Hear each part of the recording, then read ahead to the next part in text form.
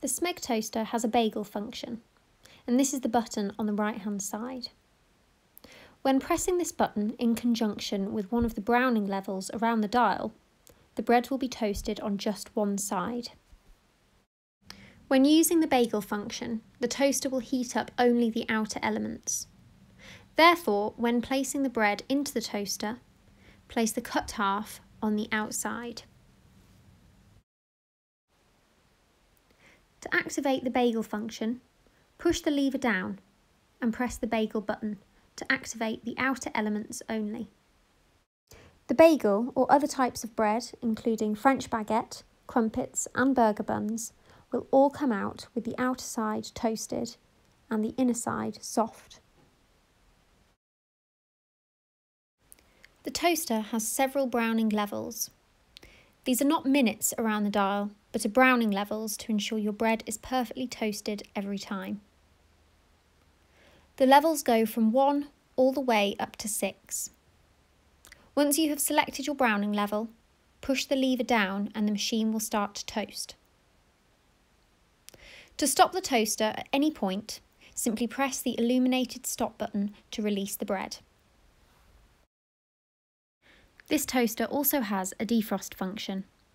This allows you to toast bread straight from the freezer and still produce the perfect level of browning. Firstly, select the browning level around the dial.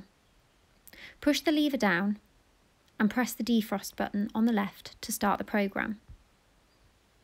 This function can also be used for sandwich racks to create the perfect toastie, producing golden results on the outside with a fully warmed and melted centre. The toaster also has a reheat function. This is located on the other side to the browning levels on the dial.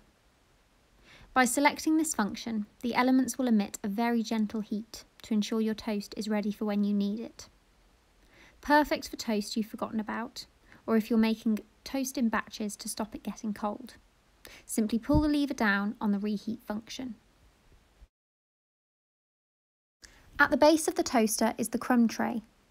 Rather than lifting the toaster upside down to remove crumbs, simply press the push button to release the stainless steel crumb tray, which can then be removed. Wash the crumb tray in warm, soapy water and make sure it is fully dried before reinserting into the toaster.